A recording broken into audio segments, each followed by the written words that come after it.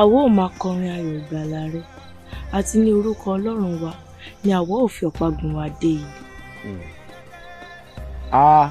Àwọn ẹlòmíràn gbẹ́kẹ̀lé kẹ̀kẹ́, àwọn ẹlòmíràn lé ẹṣin, ṣùgbọ́n àwa ò máa rántí orúkọ Olúwa Ọlọ́run wa.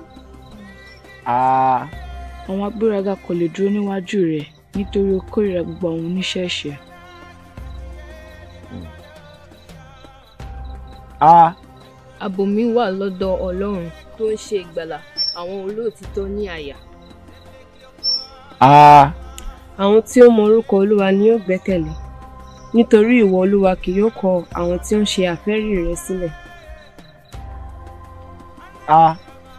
Àṣírí Olúwa ń bẹ pẹ̀lú àwọn tí ó bẹ̀rù rẹ̀, yóò sì fi wọ́n mọ májẹ̀mú rẹ̀.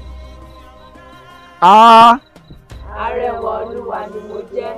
I am the beauty of God.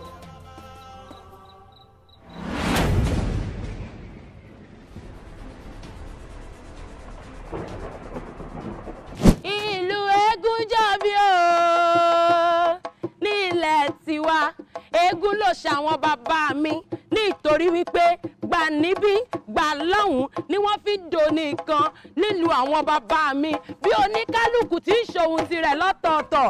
Síbẹ̀síbẹ̀ aṣọ aláṣọ lọ̀gá ń dàbora fún àwọn òòṣà bàbá mi, òòṣà gbénigbéni máma tì wá lójú torí pé ẹyẹ kì í pẹ́ lórí igi tí kò léso, bẹ́ẹ̀ labalábá kì í bà lé òdodo tí ò lógo.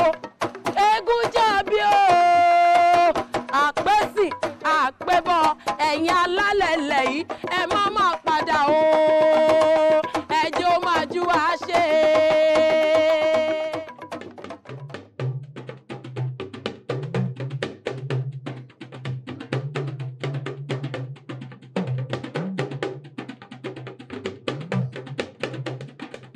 After 180 days of eating and drinking, like there is no tomorrow, our King in his wisdom has made available another 7 days for everybody.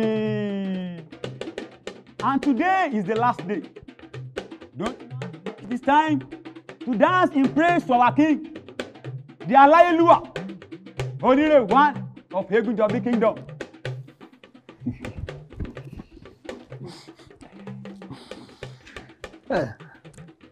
Hold on, Kadigun.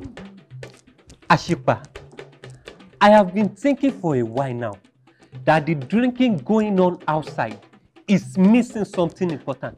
Àbí kí ni mo wí ìyálóde? Ọjà náà. Ọpọlọ rẹ ò sì ní yòrò, ọ̀rọ̀ ọlọ́gbọ́n ló sọ. And that is true. All of us there know that something is missing there. But I don't think Kadigun is getting what we are trying to say. I don't get it. What is missing? Like seriously? To whom brain is given, sense is expected.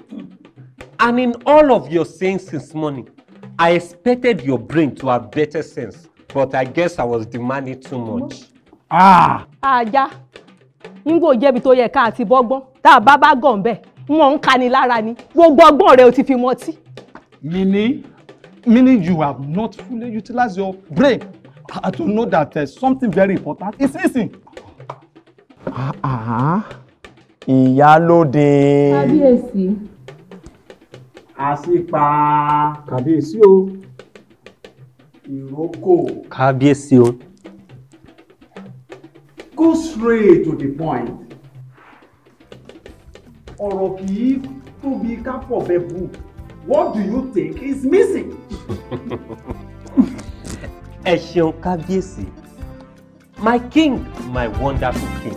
Oh, my king, my wonderful king, can we have a queen with us? If it pleases our dear king, let our queen show her beauty.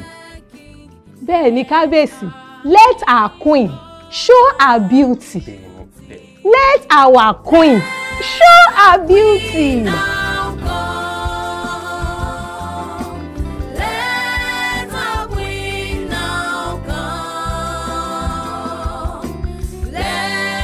her come to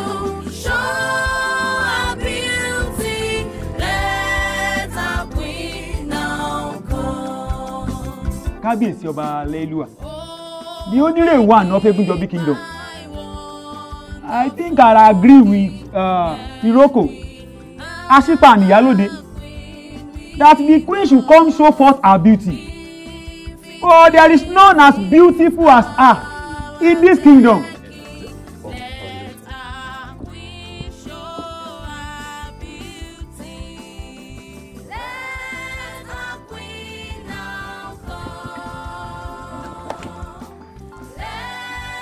Kábíyèsí o.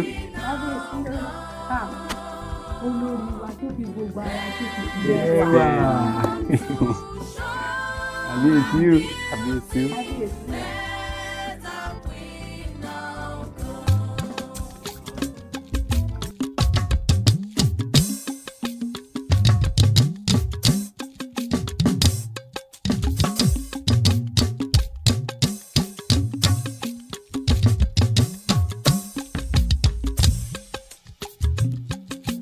Adébímpé olórí wa o, Adébímpé olórí wa, èyí fún jòwó, èyí mẹ́nugún, ìbàdí àrán ẹlẹ́yinjú ẹ̀gẹ́ ìléríà.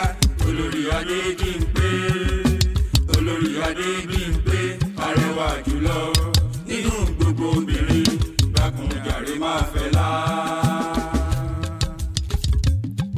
Orí ọ̀kín ló ládé ẹyọ, orí ọ̀kín ló ládé ẹyọ, orí ládé ẹranko, bèbèdí lónìí mọ́sáàjì o.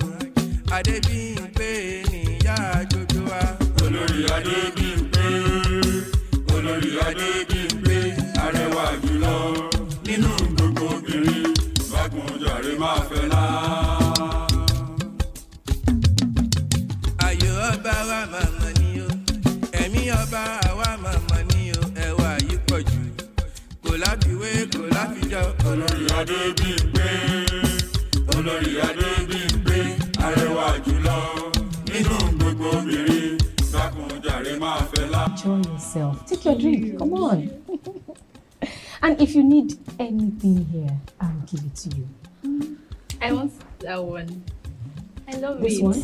No, the other one. This one? Yes, Oh. I love it. You can have it. I'll give it to you. Thank you. Can I have the second one too? Okay, I'll give this to you too. So if there is anything you want here, I can. Emofesiru, what brought you to my chamber? Ojise said the king requires your presence. For what purpose? Said that he might display his most treasured objects. Am I such an object? The most beautiful of all, my queen.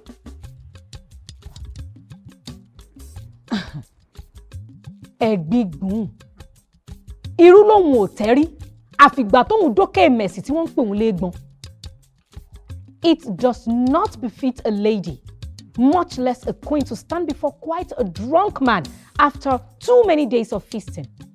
That is the desire of the king, my queen.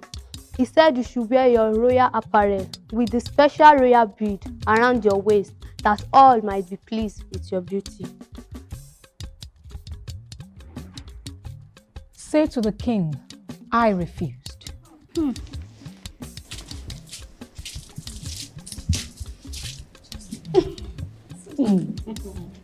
Me. Dance before drunk men? How dare she refuse our king? How dare she refuse the king? This is a big royal blow. This is a big royal blow. This is a royal insult. This is a royal insult. In fact, it is uncalled for. In fact, it is uncalled for. Why should the queen just say no to the request of our king?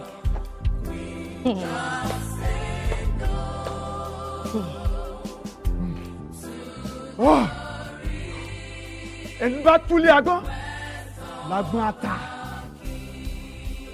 Queen Adebimpe has wronged the king of Onilewan of Egunjobi Kingdom by refusing my command.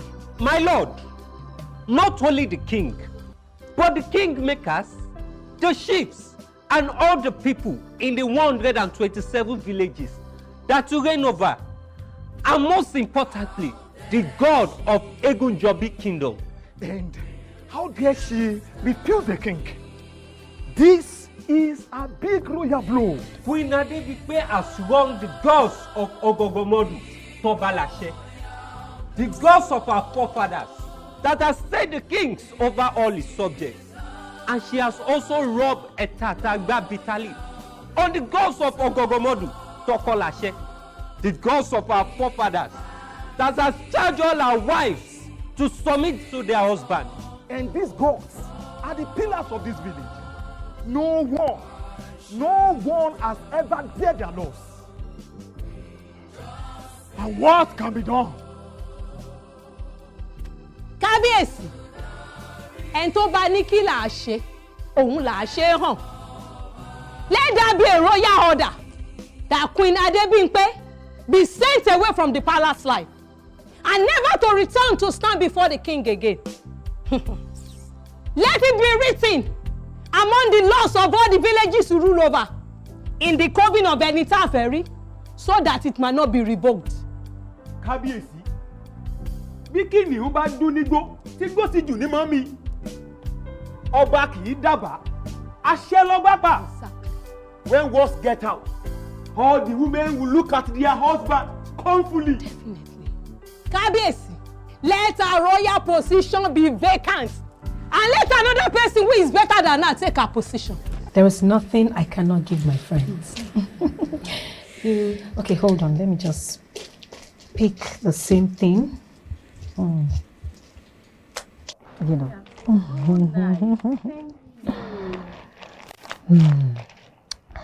You see, I really don't know what is wrong with the king.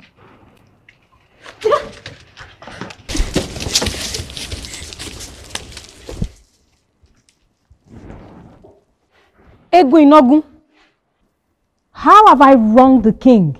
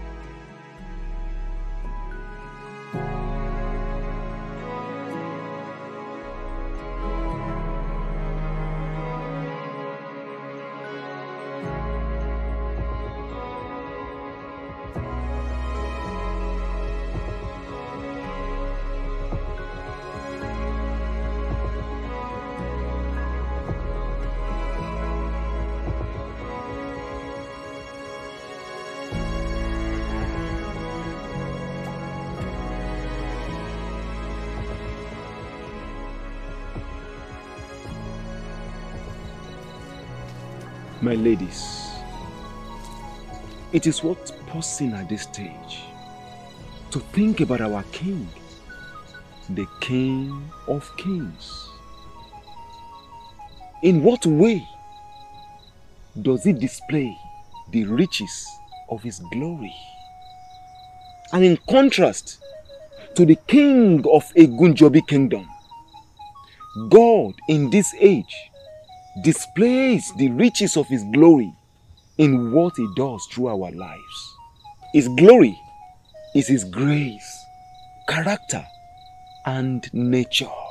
My ladies, all these are encapsulated in the person of Jesus Christ.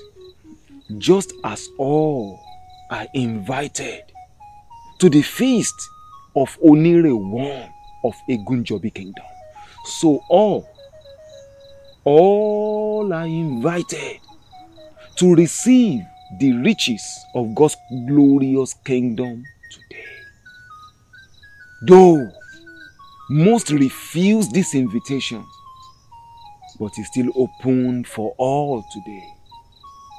It is an invitation to participate in a banquet feast and a kingdom where creature itself shall be freed into the glory of God. I pray, oh, I pray that your hearts will follow him so that you can enjoy the wonderful story of his love. Wonderful story of love. Tell it to me again. Wonderful story of love. Make them all straight. Angels with rapture announce it. Shepherds with wonder receive it. See now, would you believe it? Wonderful story of love. Wonderful, wonderful, wonderful, wonderful story of love.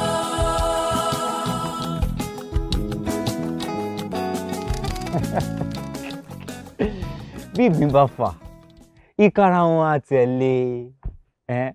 Kí làpọ́nlé odò mi tí kò lómi ìfẹ́ rẹ nínú? Àbí kí ni adùn ahọ́n mi tí kò lè sọ̀rọ̀ ìfẹ́ rẹ lọ́kàn mi? Gbọ́ mi Olúbùnmi, láìsí ìwọ ní tèmi, kò sí èmi oní tirẹ̀. Gbogbo ara lè rírí fífẹ́ náà, gbogbo ara ni mo fi fẹ́ ọ. Gbọ́, àwọn ẹlẹ́gàn lè máa jí ṣòro, Olúbùnmi, òun yá wọn kò lè yà wá. Let me take care of your heart and show you how to fly. Let me hold you gently by the hand and kiss your tears goodbye. Let me lead you to tomorrow's light and out of needless pain. Because all I want right now is to see you smile again. And let me sing you all the songs I wrote till you sleep in my embrace. And I will keep you safe and warm, my baby, until the sunlight strikes your face.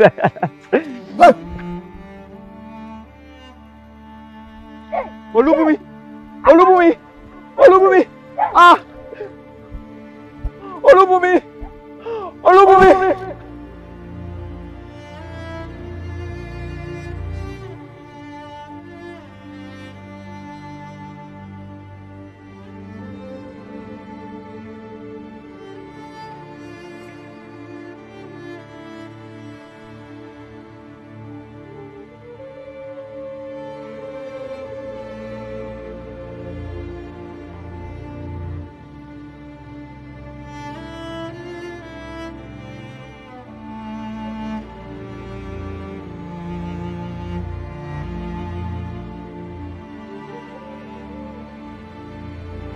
Àyànfẹ́, bóde o, ẹ ń bá rán ní sẹ́là ń bẹ̀rù, àìbẹ̀rù ẹni tá a jẹ fún o. Àyànfẹ́, bóde o, Àyànfẹ́, bóde o.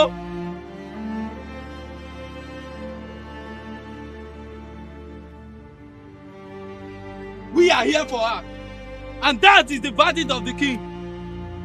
Abẹ́rẹ́ kan ẹ̀kọ́ wọn aṣọ, kọ̀ǹkọ̀ kan ẹ̀kọ́ wọn odò. Please, just give me a minute, please.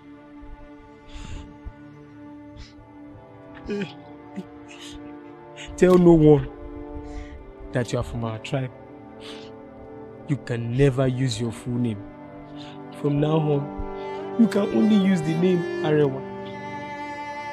Let the beauty of the one we serve go with you. Forget your full name, but never forget our tribe and the one we serve. say goodbye to him. Be courageous. Be courageous. Be courageous.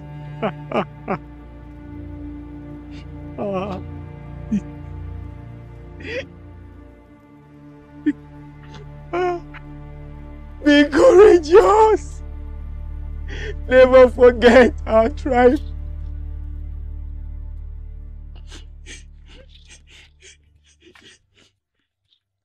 Ibẹ̀ Olúwa dára, bó ti wù kó rí o. Ìdààmú ayé lè pọ̀, síbẹ̀ Olúwa dára. Síbẹ̀ Olúwa dára, bó ti wù kó rí o.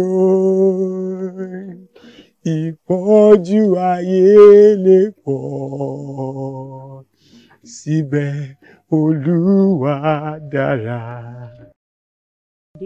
Lẹ́gbẹ́ àárín ìwé rájájú àwọn àgbàlagbà yèmí gan ó tẹ̀ tún gíyàn mí fọwọ́ gbọ́rọ̀ àgbàlagbà ní owó tiẹ̀ rí yan náà dé gan wéé kíyan wà kọjá nẹgbẹ́ yan ni ká kíyan tí ó fẹ́ bù nkùnkùn náà ra ẹni ní fọjá máa tó bó fẹ́ tó náà yé mo tẹ̀ tún gbọ́ fọwọ́ tó tẹ̀lé àwọn ọkùnrin ẹlẹ́yà ṣoṣooṣo rìn káàkiri àwọn oníṣòkòtò kan yẹn jẹ́ pé bá wọn fún ẹ náà ọ̀pá kan ká mú pọ̀n mọ́ ni èhun wọn fẹ́ mú ẹ ṣe èhun wọn fẹ́ mú ẹ tó. náírà nulí o gbà mí o nọ́wúlì gbà mí o nọ́wúlì gbà mí o nọ́wúlì o nọ́wúlì.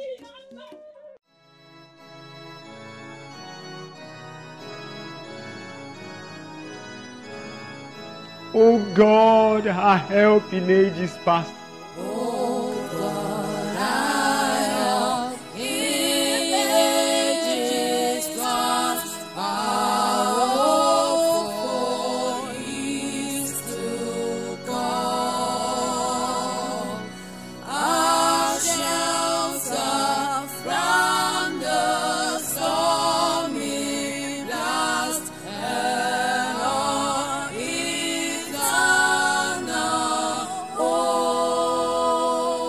Under the shadow of thy throne, thy saints have dwelt secure, sufficient in thy arm alone, and our defense is sure.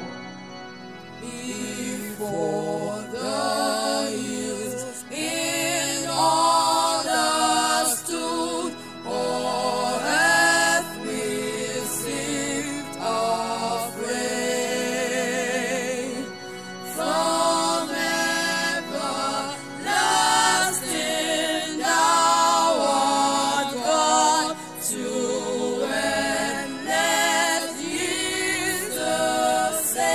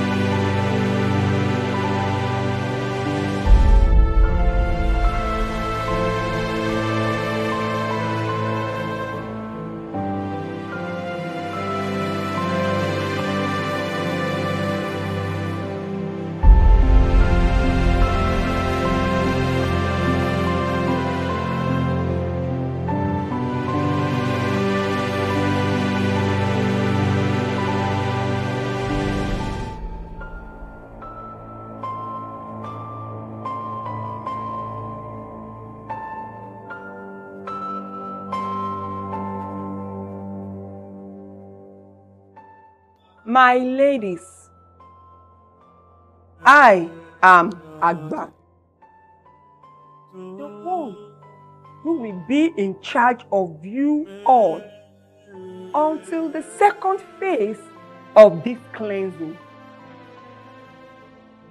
This is a welcome ceremony, and I welcome you to your new home. Now, we shall start the processes of transforming you for your encounter before the great king in the royal bed chamber. Now we will begin the prescribed treatment with the special oil of our kingdom, and then later with the perfume and the cosmetic. For your royal transformation, you will be taught the way of the palace and how to conduct yourself before our king, Adenirusi Aforogbade, Onire one of Egunjobi Kingdom. And when it is your turn, you could even become the queen.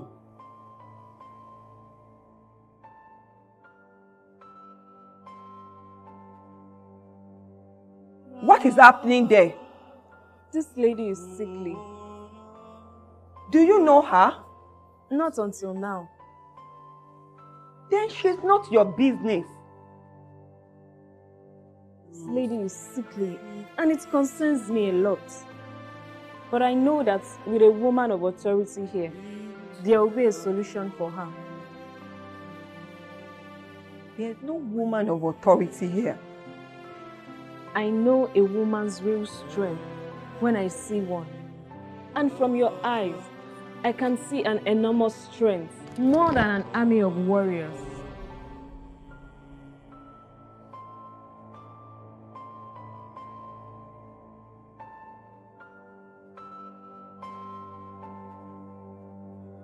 Who are you? I am Arewa.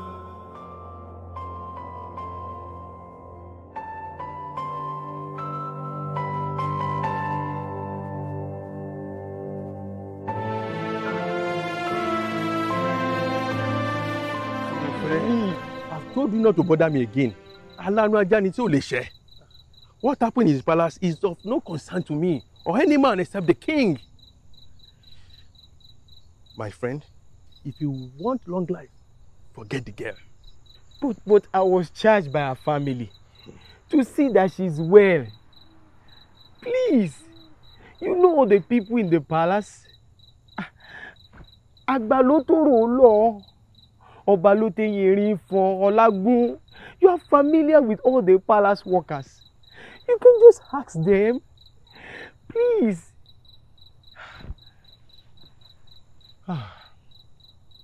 Okay, appoint me as one of your assistants at the palace gate. I can be of help. I understand all the major languages in Egunjobi Kingdom.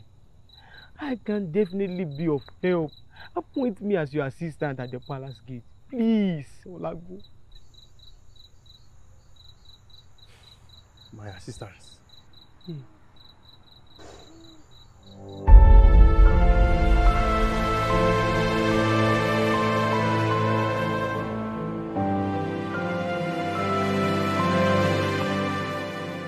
It is forbidden for you to look at the king in the eyes, except for the royal princes and princesses and his closest advisor. It is forbidden for you to rise without the king's permission. It is forbidden for you to dress carelessly.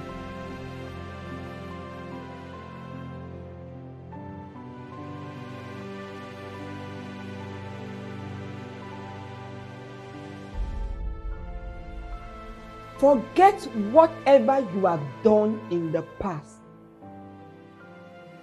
This is the birth of a new era.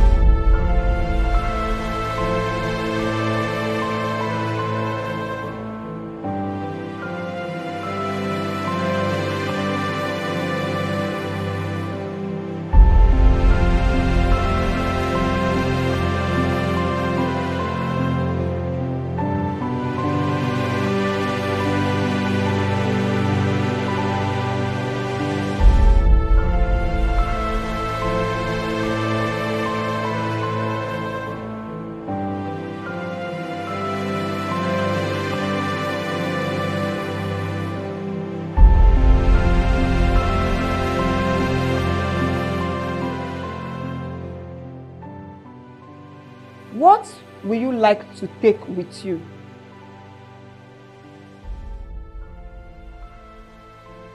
I want the most cherished beads in the kingdom.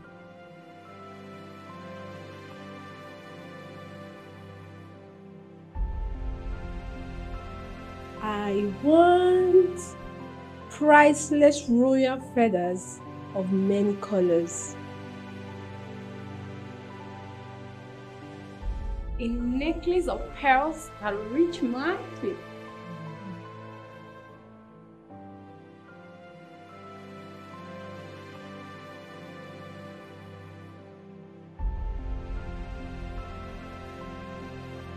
Arewa, what will you wear?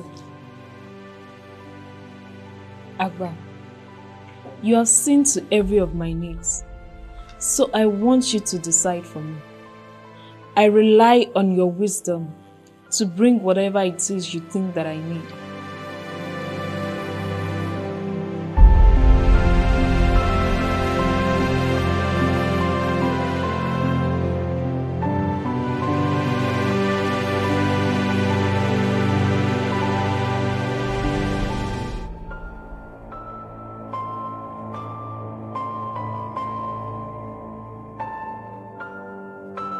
So, Arewa and the other contestants were given 1 year of preparations, after which they were all to be called by names to stand before the king. 6 months of special treatments and 6 months of special perfume and oil treatments. And yet, there was only one overall winner. And the consequences of missing out can be very, very severe. The comparison and contrast to the Christian life are very clear. We are currently in preparations for the coming of our King. And this period does not just happen in 1 year. It takes one lifetime. So, I must warn you. I must admonish you. Don't lose guards. And our preparation is not through a special perfume or oil or anything, but through the preparation of the Holy Spirit. This symbol, as we have with Arewa's preparation, is a picture of the Holy Spirit's presence. Just as the king called Arewa by name, so the King of Kings knows his very own. Now, let us welcome Queen Arewa of Egunjobi.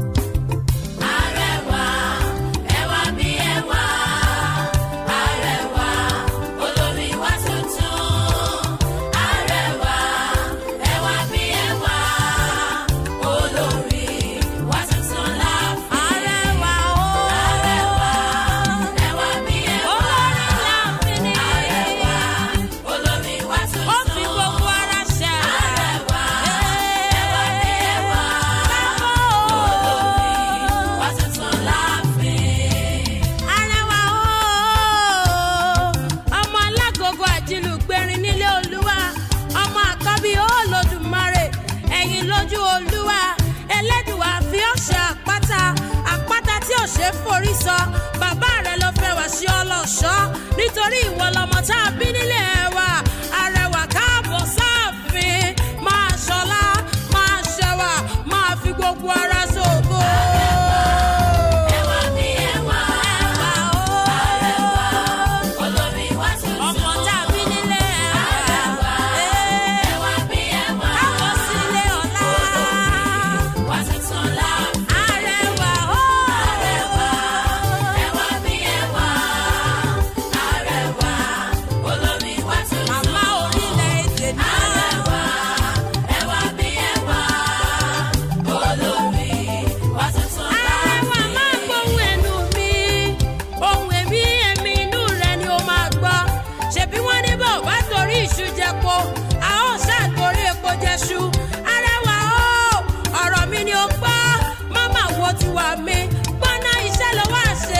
Iṣẹ́ ló wá ṣe láàfin, má má sásùn para, kó má bá sásùn péye. Nítorí pé tó o bá sùn, ìjì á jà. Nítorí pé tó o bá sùn, ọ̀tá kó ọ lẹ́rù lọ. Pápá òfúra ni pápá fi já síná. Àjà òfúra ni àjà fi jìn. Arẹwà o, Arẹwà o. Onílé tí ò bá fura, olè ni yóò kó o lẹ́rù lọ. Arẹwà o, má má sásùn para, kó má bá sásùn péye.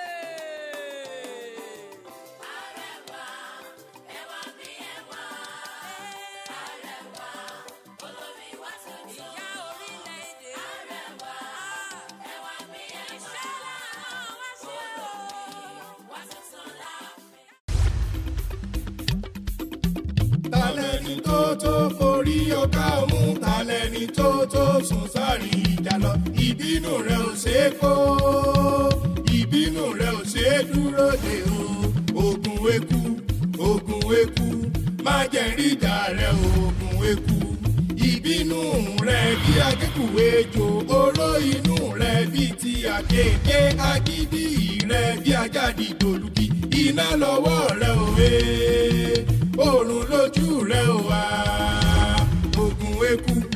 Ogun eku, má jẹ́ ríjà rẹ̀ ogun eku. Ẹ̀fúùfù líle tí ń gbódò iyán, ìjì líle ńlá tí tún gbé oníyán. Ohun àrà tí ń sọ tí ń pàrọ̀kò yá. Tá tó kojú rẹ̀ òwe, tá tó wojú rẹ̀ ò wá. Ogun eku, má jẹ́ ríjà rẹ̀ ogun eku. Ogun eku, má jẹ́ ríjà rẹ̀ ogun eku. Who is that son of nobody?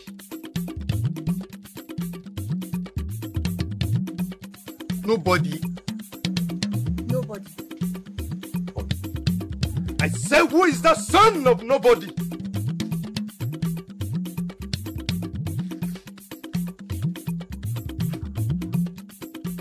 He's from a faraway village, and he looks nothing like us in Egunjobi Kingdom. He is none of the tribes that stand as a long-lasting enemy to our belief, custom, and traditions. He and his people are now among us. They grow wings day by day. My lord, they despise you greatly. Let me Ogunekwu. Èmi àbá mi májèlé tí ń gbé wọn mi torítorí. Èmi ẹ̀fúùfù líle tí ń gbódò yín àtọ́níyàn ìjìnlẹ̀ ńlá tí ń gbó lọ tàtàlátà. Ọlọ́wọ́ iná olójú oòrùn iná orí omi tí ò ṣe é pa. Lúrú bàtà tó ṣe à. Bàbá mi o! Ò ṣáwọ̀ kìlú mọ̀. Bàbá mi o! Irú mọ̀lẹ́ gbogbo ìlú Egunjobi. Bàbá mi o! Mo yí ká ọ̀tún, mo yí ká òsì. Bàbá mi o! Irú mọ̀lẹ́! Ẹsẹ̀ mi lókè rẹ o! Ẹsẹ̀ mi lókè rẹ o! Ẹsẹ̀ mi lókè rẹ o! Bá mi o! Lóògùn ọbẹ̀ o!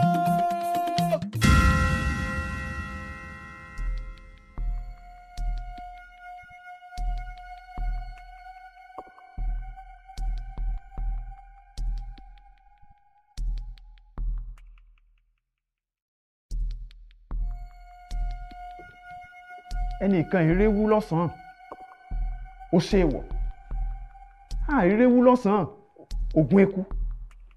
And to what do I hold this visit, Oguneku? Ọba Damilola Afọ̀rọ̀gbadé. I am after the good of the king. I am going to and fro to make sure that all is well in this kingdom. And that is why you have trusted me so much, my king. Yes, Oguneku. You warm my heart greatly. But you have not mentioned the reason for this visit.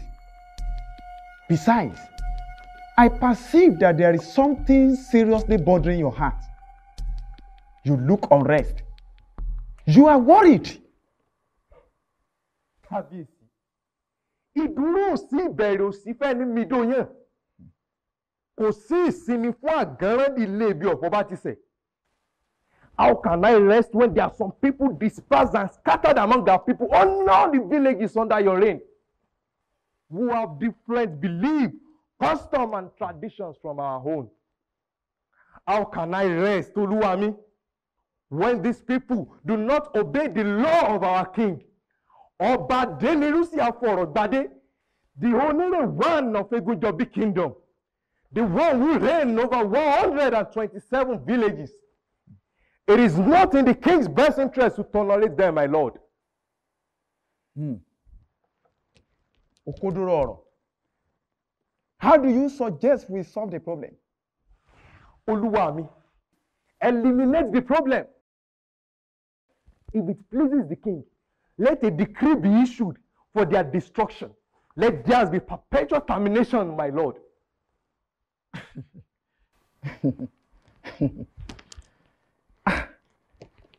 Bárigi ségi bá ségi, orí ara rẹ̀ ní í ṣe é lè, Oguneku. I cannot destroy my whole subjects. Kábíyèsí, ìgànnà wa ti lanú lé aláǹgbá sì ti rọ́ wọlé o. If breaking our laws is tolerated, others will follow. Disobedience will fill the land, and this will lead to chaos, pandemonium, and agonizing uproar in our villages. Kábíyèsí, even those paying their royal taxes will no longer pay, and the gods of Ogogomodu forbids that the royal house feeds on crumbs. Kábíyèsí aláṣẹ, if this group of people are tolerated, one can only imagine the gnashing of teeth that looms over this kingdom. Ẹ kú ohun ìpayín kẹ̀kẹ́ ní olúwa mi.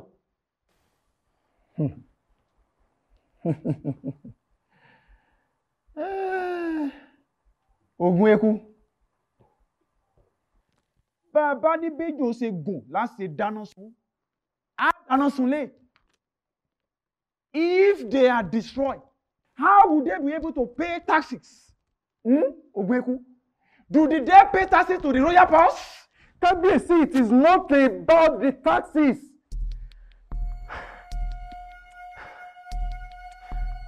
On my account, I will pay 10,000 talents silver if need be, my lord. Ẹ má jà fi ẹ̀tẹ́lẹ̀ mọ́ pàlàpàlàpà.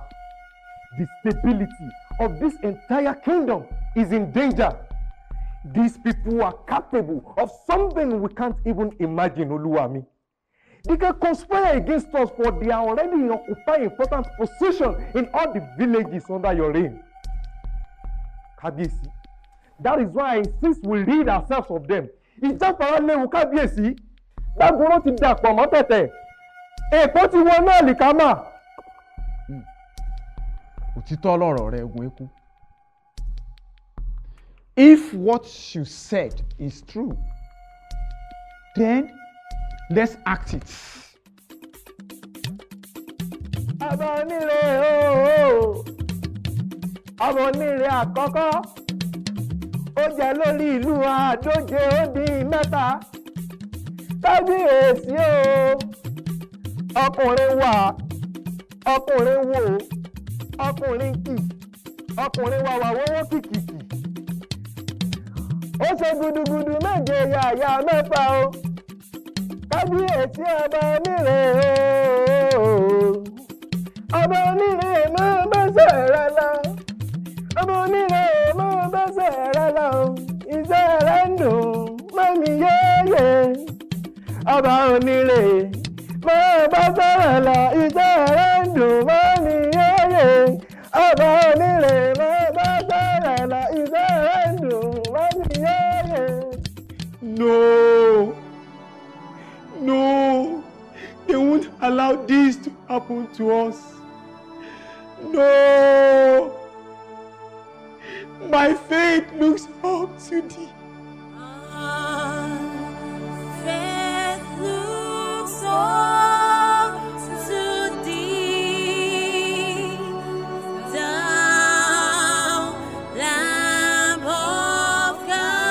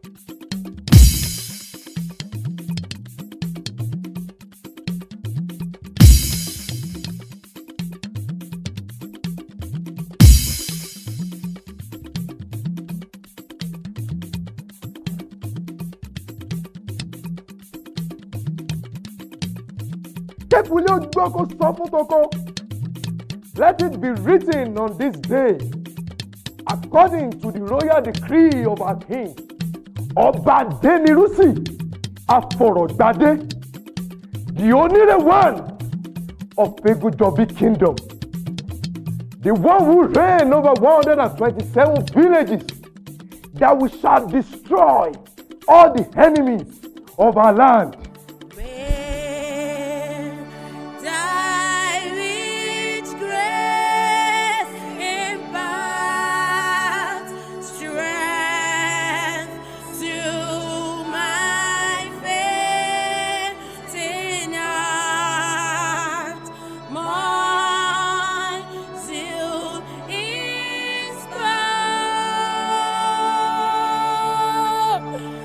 Ah!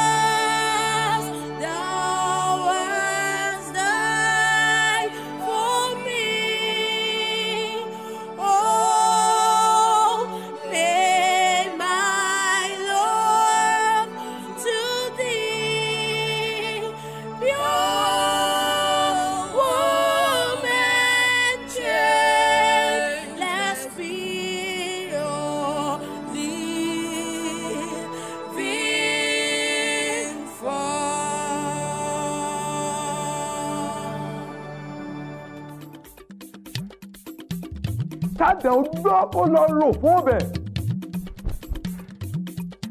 Let it be known that this decree has been sent to all the 127 villages under the reign of our king to kill, to destroy, and crush those who have different beliefs, customs, and traditions from our own. While life's dark maze I tread, and grief around me spread, be thou my guide. Be darkness torn today. Wipe sorrows, tears away. Nor let me ever stray from thee aside. Destroy the young. Destroy the old. Women and little children in a single day. The 13th day of the 12th month. The month of Ogogomodu. The gods of our forefathers. And plunder their goods.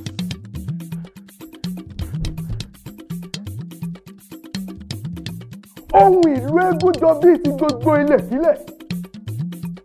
Ohun tí ń bú ramúramù. Ògùn eku ló sọ̀rọ̀. Ògùn eku ló dún. Èmi abàmì májèlé tí ń gbé wọ mi torítorí.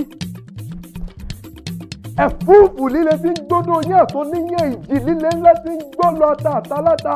Ọlọ́wọ́ iná olójú oòrùn, iná orí omi tí ò ṣe pa. Lúrú tẹ̀tẹ̀ tó zìà. Ẹ̀fúùfù líle tí ń gbódò yíyan, ìjì líle ńlá tí tún gbé oníyan. Ohun àrà tí ń sọ ti párọ̀kò ya. Ta tó kojú rẹ̀ òwe, ta tó wojú rẹ̀ òwa.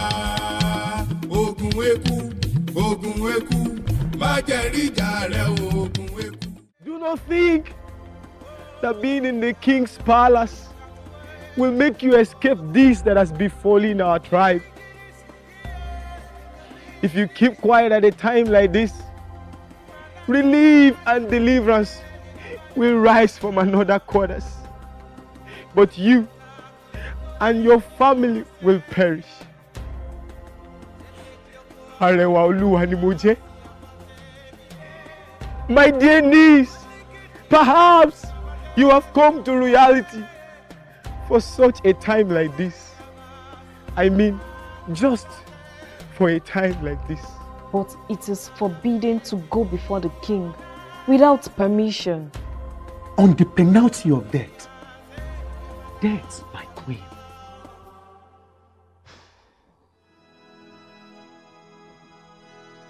Oh God, our help in ages past. Our hope for years to come. Our shelter from the stormy blast. And our eternal hope.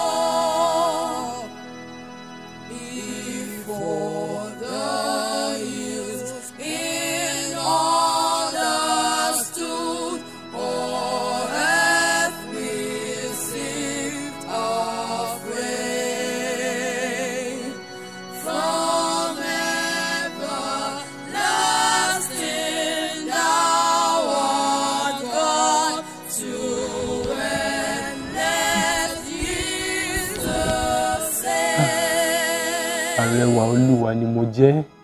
Sir, just call me Arewa.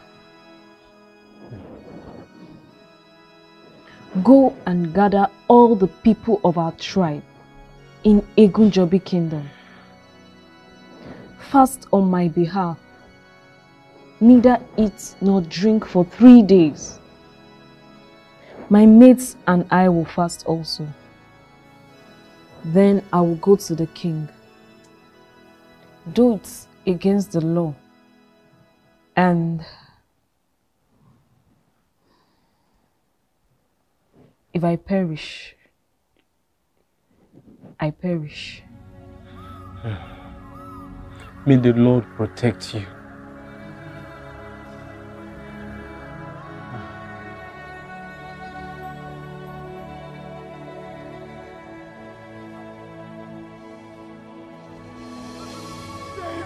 By your name, vindicate us by your might, oh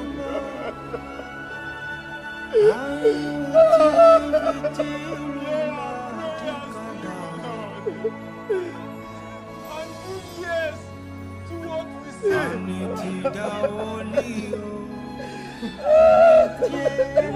Help, oh Lord. You have found our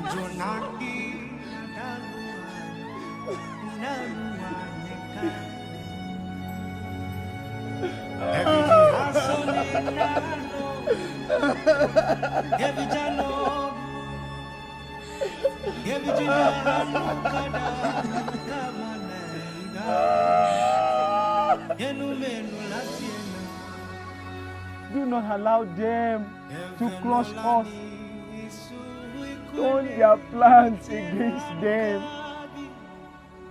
Strike the first of our persecutors. Yes, Lord.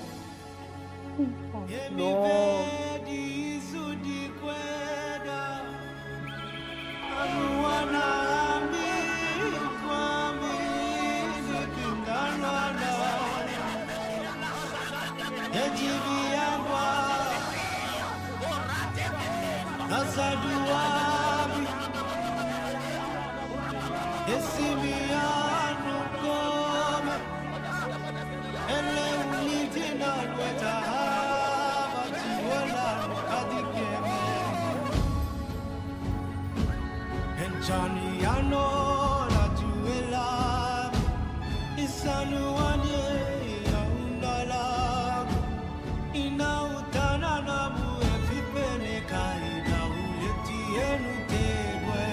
Stop!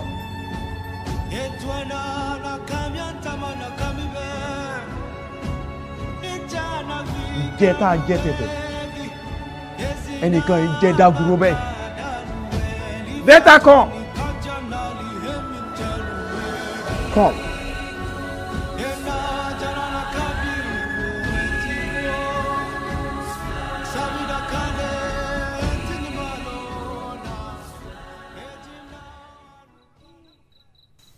Having found favor with Oba Adenurusi Aforogbade, the king of Egunjobi Kingdom, Arewa, who we now know her full name as Arewa Oluwanimuje, has been given a blank check to ask for anything from the king. What is in your heart? Whenever you approach the King of Kings, we know what is in Arewa's heart. We know her heart's desire. She is before the king to intercede for her people who are the judgment day coming. That's what motivated her to risk her life, her dear life. She knows. The queen knows that there are people who will surely perish if she does not go into the presence of the king. In like manner, we too have to go to the presence of the King of Kings to intercede on the behalf of those who has a judgment day coming.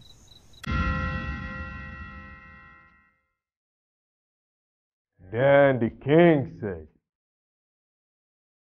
O come, Ogunweku.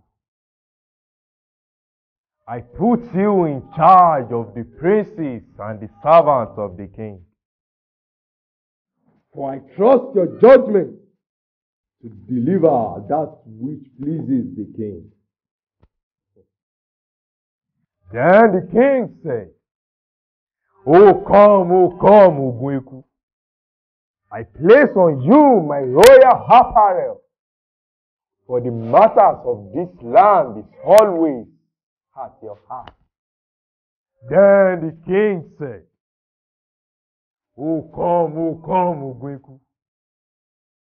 Be the voice of the king in Egunjobi kingdom, which comprises of 127 villages.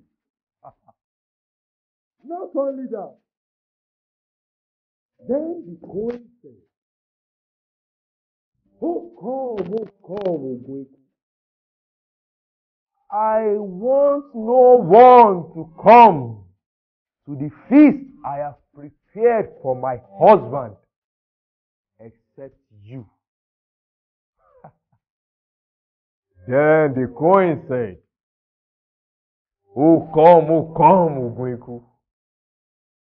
I want you again tomorrow, for I trust no one to come to the special feast except you. Yes. All this does not satisfy me. Each time I see Ayanfe, the man from the other tribe, sitting at the king's gates,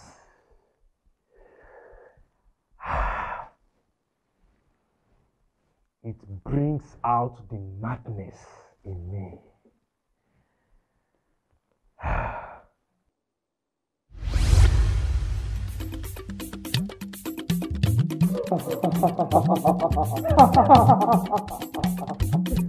Ẹ̀rín lògìrì sákọ́rin títí fakọ́ya.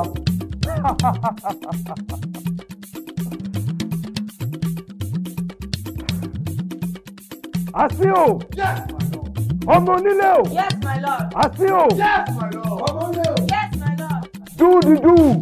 Ìbínú rẹ̀ bí akẹ́kùwé jò, oró inú rẹ̀ bí ti àkéèké, agídí rẹ̀ bí ajáde dòlùkì, iná lọ́wọ́ rẹ̀ òwe, oòrùn lójú rẹ̀ òwà. Ògùnwékú, má jẹ́ ríjà rẹ̀ Ògùnwékú.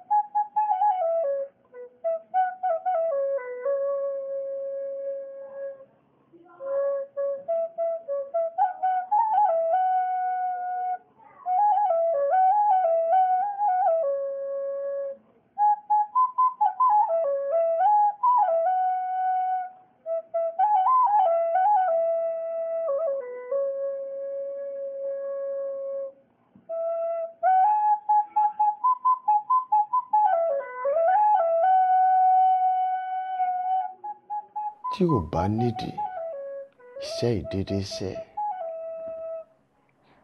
mi ní ṣe mí tí ò rórun sùn. Ọmímì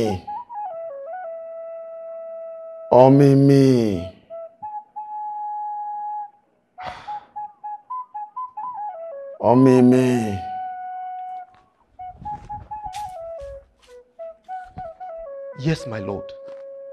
Get me Ogripo, the books of Ogogomodu that holds the record of this kingdom. Yes, my lord.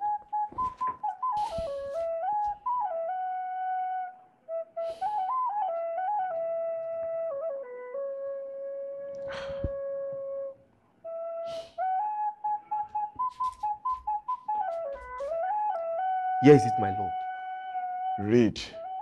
In the 10th month, 2 direct servants of the king of Onire I of Egunjobi kingdom did conspire to assassinate the king.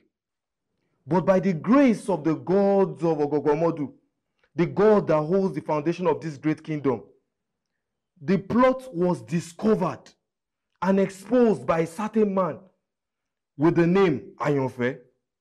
This man is of the other tribe and sat within the gates of the palace.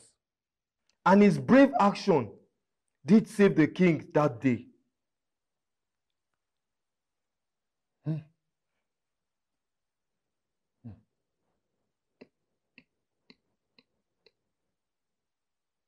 Is that all?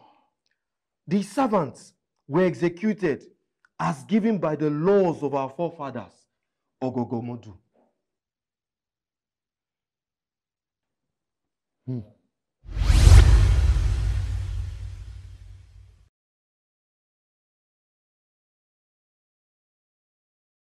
Ogunekwu at your service, my king. The king who reigned over 127 villages. May the king live long. Okulakayi, tell me, what shall be done to a man the king wishes to honor? Kábíyèsí, imú ló ní kánbò, àgbọ̀n ìsàlẹ̀ báyìí ló ní ọ̀wọ̀ o. Ìka tó bá sì tọ́ símú báyìí là fi ré. To the man whom the king wishes to honor, let royal robes be brought, the king's horse, and let royal crown be placed on his head, and let him ride throughout the villages under your reign. Let there be a praise song in his name in the village square, that this is the man who has found favor in the sight of our king.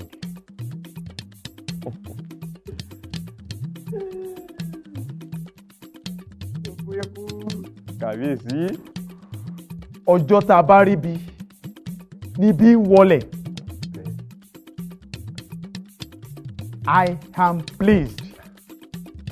Now, go straight and do that to Ayonfe. That is the man the king wishes to honor. He deserves my honor. He wins my honor. And he gets my honor. Have I spoken? Have I spoken?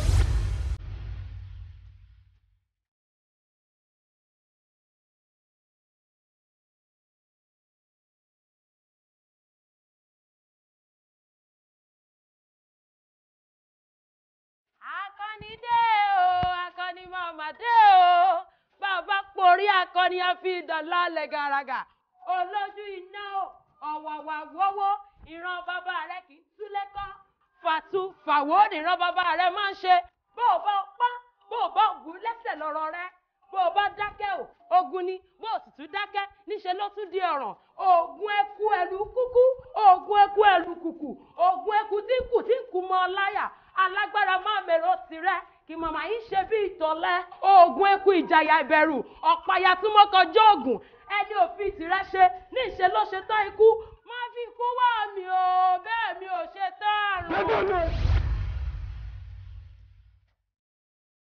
Jọ́tọ̀ bá tún ṣe nǹkan obìnrin tó tún kì mí lé, ó lọ́nu bí ọ̀nì ló yẹ. Ẹyin ọ̀gá rẹ̀ láì. Ṣé bọ́ nílà òkè ń gajò nírè lọ? Ilá tó bá gajò nírè lọ àá tẹ̀ ká ni.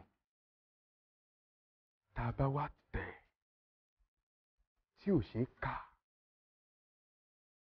àá mú àá kàn tipátipá.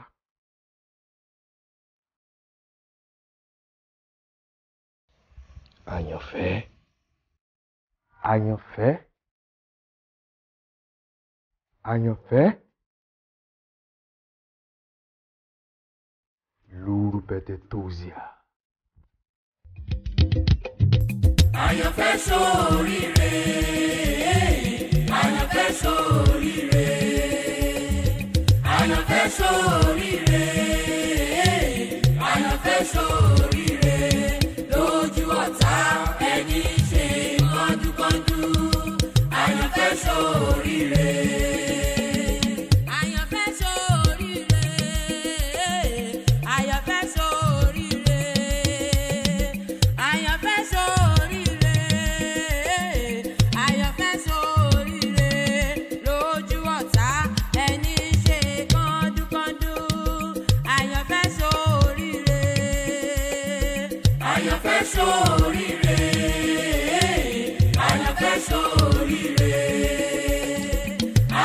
Ṣoríire, àyànfẹ́ ṣoríire, lójú ọ̀tá ẹni ṣe kọ́dúkọ́dú, àyànfẹ́ ṣoríire. Àyànfẹ́ o kú oríire, o màmá kú oríire o. Ṣebí wọ́n ní bọ́lọ́dẹ ò bá kú, ojúde rẹ̀ ò lè wú koríko. Níní tá a ní ọ̀nì ìṣẹ́gun fi dé, àìsùn àìwo lórí ilé rẹ̀ mà ló mú kó borí ọ̀tá rẹ̀. Okú àjàbọ́ ọmọ jagunjagun, ọ̀tá tó fira rẹ̀ ṣalágbára, ọ̀tá tó sọra rẹ̀ dé nǹkan tó ń ṣe kọ́dúkọ́dú. Ẹni tó rò pé òun jẹ nǹkan lélẹ́dùá ti mú ọ borí. Nítòótọ́ àní nítòótọ́ ẹ lọ kóra yín jọ, ọ̀tá tó lórí ikú sáyàn ọ̀fẹ́ ṣe bó ti fọwọ́ ara rẹ̀ ṣera rẹ̀ torí pé òkò tí a bá sọ lọ̀pẹ́ ṣóhun lọ̀pẹ́ sọ̀bá ni ọwọ́ tí ọ̀gẹ̀dẹ̀ bá gbé sókè ara rẹ̀ ni ó fi nà ó. Ọ̀tá tó kórìíra mi ó ṣe ara rẹ̀ ní ìkà ó sì ń fẹ́ ikú torí pé mo láàlá fẹ̀yìntì èmi ti lóòlúwa, mo ti lóòlúwa o, àyànfẹ́ ti lóòlúwa o, mo ti lóòlúwa o, a ti lóòlúwa o. Àyànfẹ́ ṣoríire, àyànfẹ́ ṣoríire, àyànfẹ́ ṣoríire, àyànfẹ́ ṣoríire, lójú ọ̀tá ẹni ṣe kọ́dúkọ́dú, àyànfẹ́ ṣoríire, àyànfẹ́ ṣoríire, àyànfẹ́ ṣoríire, àyànfẹ́ ṣoríire, àyànfẹ́ ṣoríire, lójú ọ̀tá ẹni ṣe kọ́dúkọ́dú, àyànfẹ́ ṣoríire.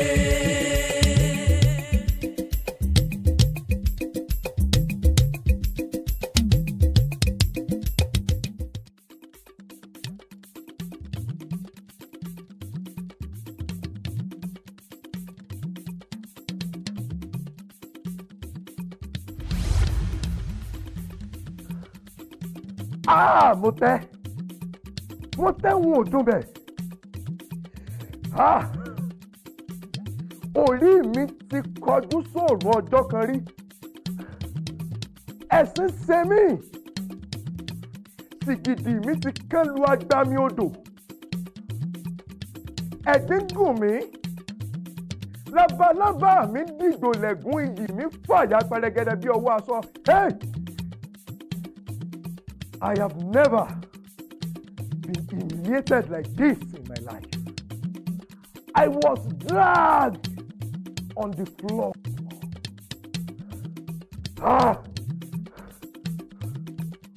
Then the king said, Oh come, Ogunwiku. What shall be done to the man whom the king wishes to honor? And after giving the king a beautiful and wonderful suggestion, then the king said, Oh come, Ogunwiku. Go straight and do that to Ayanfe, the man from the other tribe. Eré bẹ́ dùn mí lẹ̀ ó dọ̀lẹ́, eré bẹ́ jà mí lẹ̀ ó dọ̀lẹ́. I have never been dragged to the mud like this in my entire life. Lulu Pete Tozia.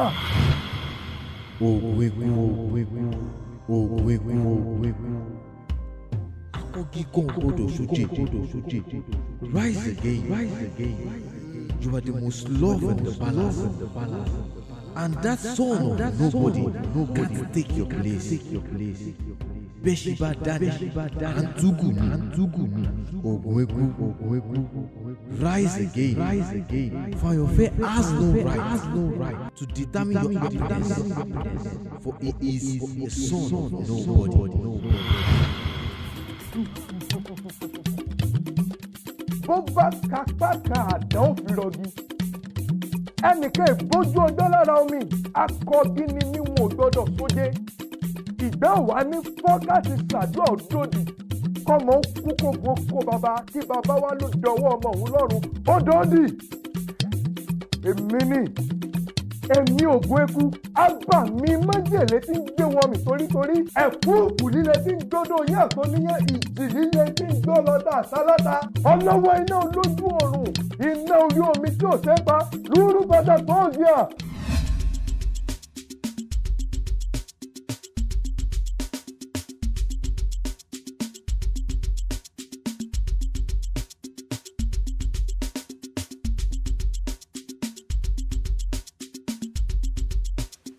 eruku odò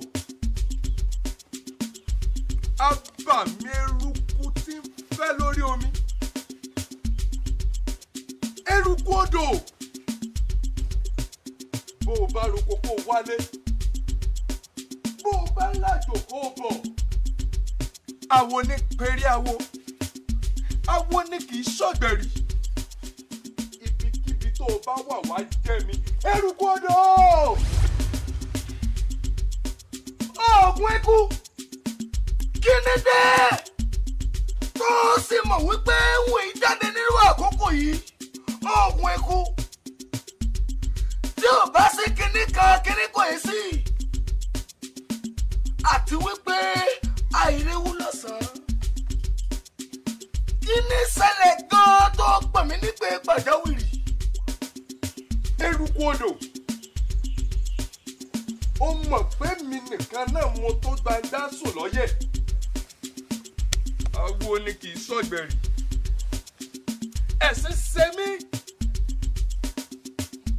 Ẹ̀gbín gùn mí.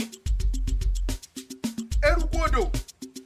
Labalábá mi dìgbò lẹ́gùn iyì mi fàya pẹrẹgẹdẹ bí ọwọ́ aṣọ. Bọ́mọdé bá ti sá di ọgbà àgbà ni. Eruku odò.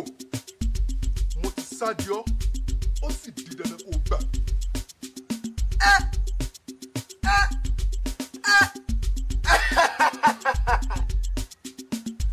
Ògùn eku bẹ́ẹ̀ ó mọ̀ pé èrò òbodò àfẹní bá fẹ́wẹ́ bó o bá ti ṣe tán láti dìrọ̀ mọ́ ohun tó dìrọ̀ mọ́. Lọ́bàtà!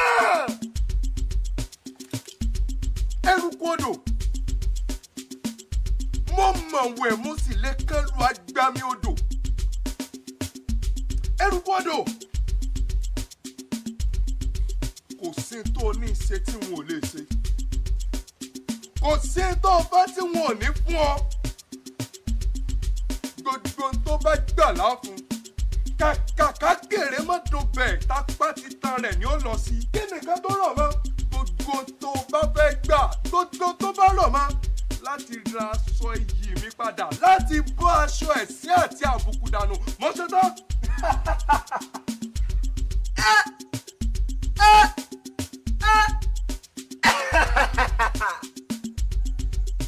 Èkíní ní sáwọ́ èkíní. Èkíní sì ni májẹ̀mú pẹ̀lú omi eruku odò. Bó o bá ti ṣe tán láti wọ májẹ̀mú, bó o bá ṣe tán láti mu omi eruku odò, omi tí ń kọ lálá tí ń jọrọ ìròyìn, omi tí ń kú rìrìrì tí ń dún gbàmúgbàmú. Tó o bá ti ṣe tán nígbésẹ̀ èkíní, èkíní àwọn àdáwọ̀ èkejì. Èkejì àdẹ̀ta ẹ̀ta ǹtagbá gbogbo wọn dáwọ́ kan. Èmi ògùn eku. ẹ̀fúùfù líle tí ń gbódò yín àtòníyàn. Kí n mú mi eruku odò. Kí n ní májẹ̀mú pẹ̀lú rẹ̀. Láti ra aṣọ iyì mi padà. Lóru pẹ̀tẹ̀ tó o sì à. Eruku odò. Mo ṣetán. Lọ́mọ́gbọ́n.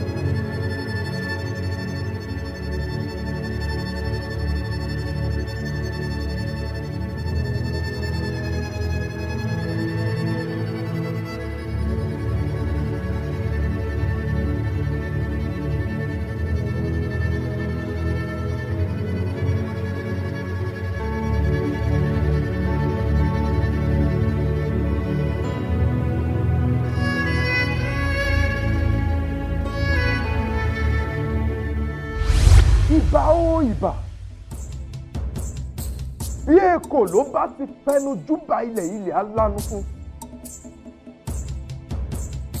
Ìbà ó ìbà. Bí òkété bá ti fìrù júbà ilẹ̀ alánú fún.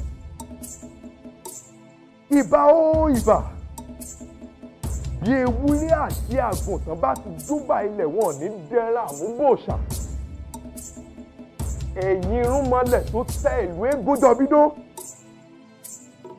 Mo ṣèbá yín lónìí o. Ẹ jẹ́ kí bá mi ṣẹ. Ìbẹ̀rù ata ò ní já fọwọ́ àtàbójú.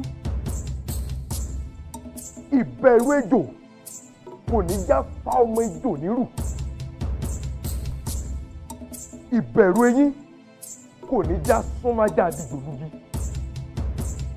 Òògùn eku dé. Mo di ìdáyà ìbẹ̀rù ní gbogbo ilẹ̀kílẹ̀. Òògùn eku dé. Jìnnìjìnnì bá tèwe tàgbà. Ẹnìkan kì í bínú owó. Ẹnìkan kì í bínú iyọ̀. Ẹnìkan kì í bínú oyin. Àríkẹ́ àríyọ̀ ṣẹ̀ṣẹ̀ ní tọmọ òjọ́. mo di àríkẹ́ àrígẹ̀ fún gbogbo ará ìlú Egúnjọbí àti agbègbè rẹ̀. Gbogbo iṣẹ́ tí àgbàrá bá ṣe, odò ní ó fi sìn. Gbogbo ará ìlú Egúnjọbí àti agbègbè rẹ̀, èmi Ògún Eku ni kẹ́ ẹ máa sìn látòní lọ. Nítorí ọwọ́ ọlọ́wọ́ ní gbádé lọ́ba lórí. Ìdọ̀bálẹ̀ nìgbín wà tó lúgbó ti fi ń tọrọ fẹ́rù ọ̀nà. Kí n máa rí ojú rere gbà lọ́wọ́ tèwe tàgbà. Ọgọgọmọdù, oní bẹ́gùn ilé mo ti bẹ́gùn ilé. Ọgọgọmọdù, oní bòṣà ọjà mo ti bòṣà ọjà. Ọgọgọmọdù, oní bọ olúbọ̀bọ̀ kiri bọ̀ bọ́bá ẹnu mo bọ́. Wá gbọ́ ọ̀rọ̀ tí bá ń dùn babaláwo ní dùn fá. Ọ̀rọ̀ tí bá ń dùn oníṣègùn ní dòsàn yìí. Ọ̀rọ̀ tó ń dùn mí ni kó máa dùn ọ́ o. Olóore mi ò gbọ́dọ̀ sùn. Olóore mi ò gbọ́dọ̀ wó. Àfìgbà tó bá tó jẹ́ṣẹ́ ire fẹ́ mi Ògún Eku. Ẹ̀fúùfù líle tí ń gbódò yàn tó níyàn. Ọgọgọmọdù tó kọ́ láṣẹ. Ọgọgọmọdù tó bá láṣẹ. Ẹ̀sẹ̀ ìtagbé ìlú Egúnjọbí o. Ẹbọ yín rèé o. Ẹ gbà.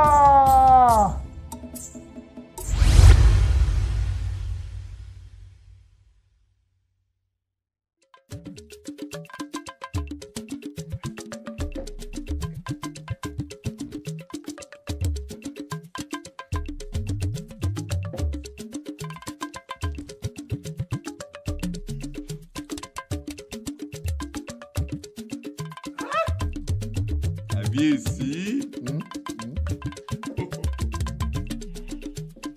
Ojú òní rárẹwà kó mọ̀ wò ó. The queen looks like a goddess. Kábíyèsí, àrímọ́ lè lọ àwò padà sẹ́yìn. Àwò dá mi ẹnu pàtó.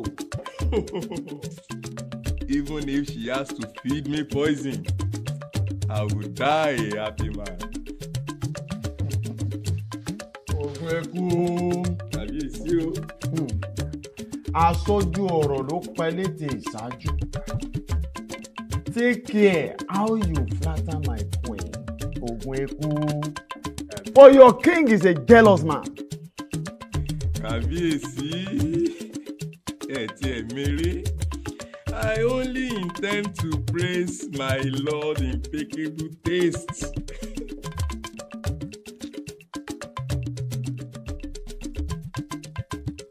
My queen, you promised to tell me your petition and your request. And shall it be granted? Even to the half of my kingdom.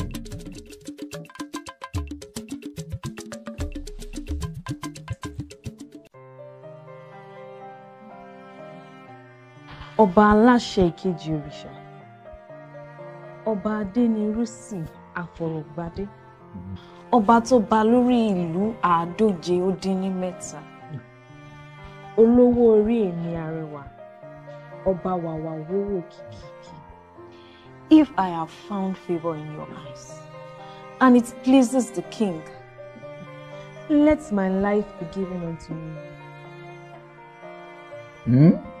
Your life? And the lives of my people.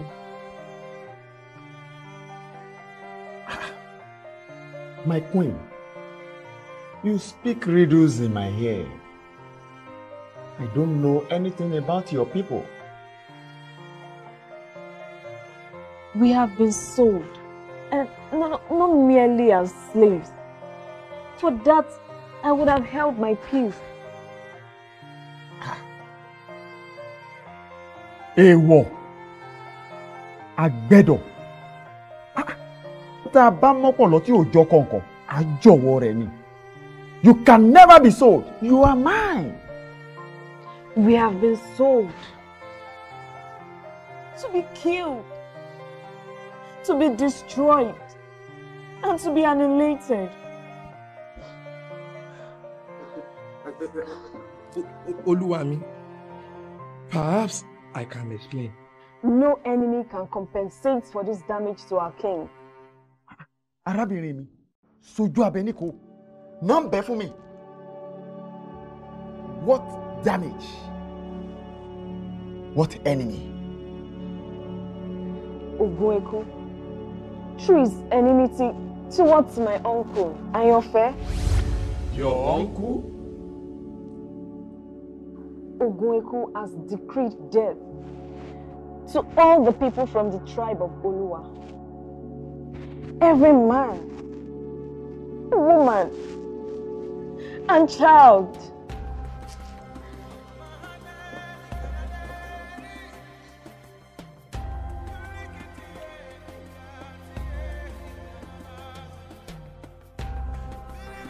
My point, I never knew you are from the tribe of Oluwa. Let's grab my hands. Emalukutu Bebe! You still hold the hands of my queen so tightly. You also want to have your way and satisfy your lustful desires. Oluwa mi ọ̀rọ̀ rí bẹ́ẹ̀. Ẹ mọ̀ pa ajá kan ò gbọ́dọ̀ jẹ̀kun òkété, ajá tó bá jẹ̀kun òkété bí ò bá kú yóò ya dìgbòlugi ni. Kábíyèsí wọn ò jẹ́ sánrú aṣọ bẹ́ẹ̀ sọ̀rọ̀. Wọn ò tó bẹ́ẹ̀. Ọmímì! Ọmímì! Yes, my lord. Ogueku has wronged the king. Yes, my lord. He even went so far as to build a gallows at his house so that he could hang Ayanfe, the man who saved His Majesty's life. And it is 75 feet tall, my lord. Hang him! Kábíyèsí.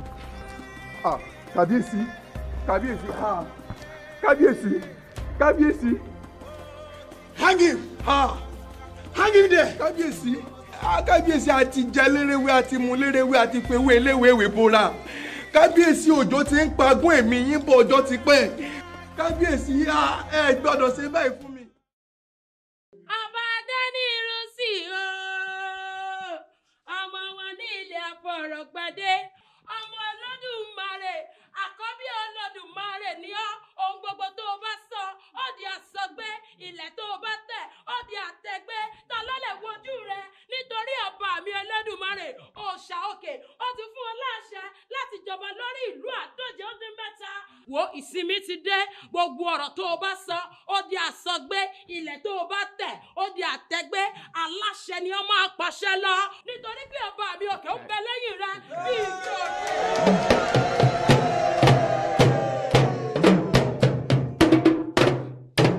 Ẹ̀yin aráàlú Egúnjọbí o. Kábíyèsí o. A kú oríire òní o. Eku ó máa ké bí eku. Ẹyẹ ó máa ké bí ẹyẹ o. Àwọn àgàn ó máa tọwọ́ àlàbòsùn. Àdúpẹ́ ẹ dìde. Èyí ni láti wá sọ fún gbogbo ará ìlú pé ìlú Egúnjọbí ó ti wá di Olúwatẹ̀dó.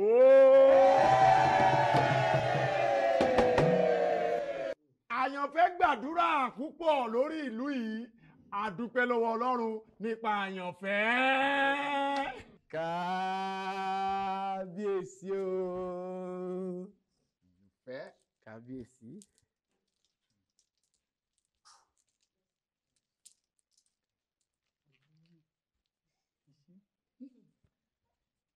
Sí.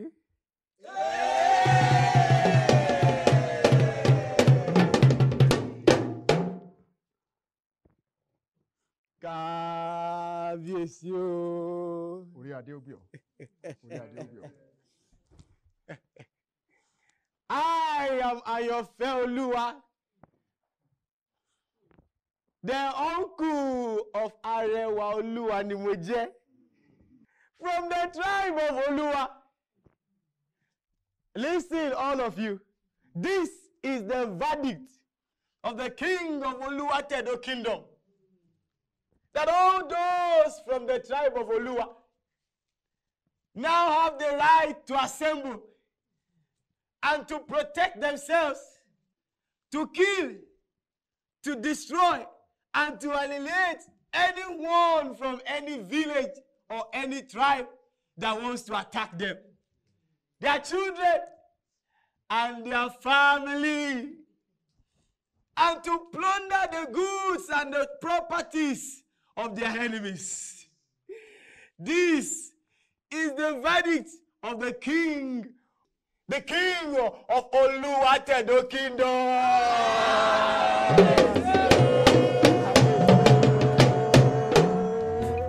Jesus is Lord, Jesus is our victory. Jesus is Lord, victory is ours. Jesus is Lord, Jesus is our victory. Jesus is Lord, victory is ours. Jesus is Lord, Jesus is our victory. Jesus is Lord, victory is ours. Standing on the word of God, a victory sure, no need to fear. Our defeat has been nailed upon the cross. Jesus has won, and so have we.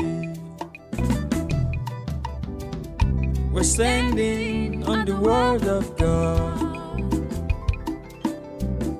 A victory sure, no need to fear. Our defeat has been nailed upon the cross. Jesus has won, and so have we. Oluwa arranged for the noble queen Adebimpe to lose her place, and also arranged for a competition to replace her. Oluwa arranged Arewa to enter into the competition, and also arranged for her to have favor over the other ladies. Oluwa arranged for Ayanfe to have access to Arewa and the affairs of the kingdom. Oluwa arranged for King Onire to have a sleepless night and to pick a certain book in a sleepless night. Oluwa is God and is arranging your life also.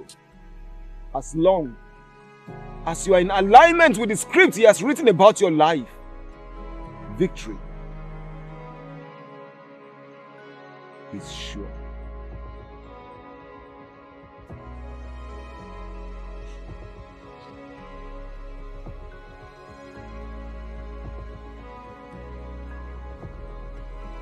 Oluwa is God.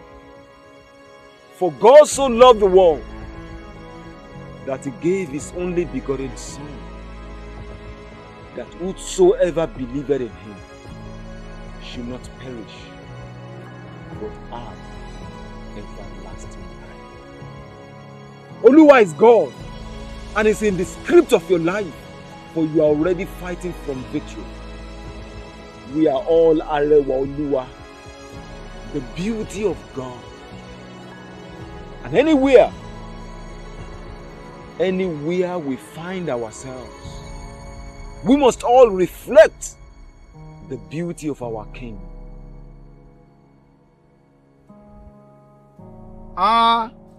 Arewa Oluwa ni mo jẹ́. I am the beauty of God.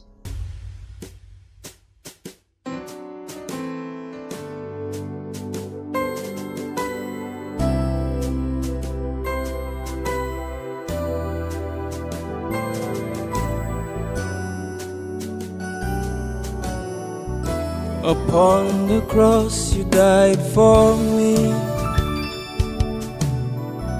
My pains and shame you bore for me. Where would I be if not for you? Without your love, my life is lost. At the sound of your name, on you must bow. Your name is above all the names. Jesus, oh, Jesus, oh, Jesus, oh, Jesus, oh.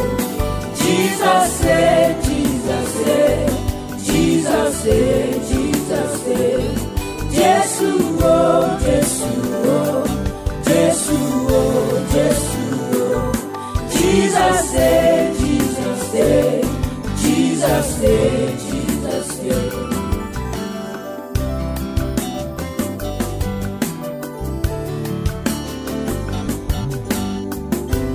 Death has its power no more on me. The gates of hell shall stand no more. My name has been transformed to his name, for he has given me his name. Tongue shall stand against me no more. For in Jesus we live and have our being. In Jesus we move and have our being. In you, Lord, we move and have our being. Jesus, oh, Jesus, oh, Jesus, oh, Jesus, oh. Jesus said, Jesus said, Jesus said, Jesus said. Jesus, oh, Jesus, oh, Jesus, oh, Jesus, oh. Jesus said, Jesus said, Jesus said.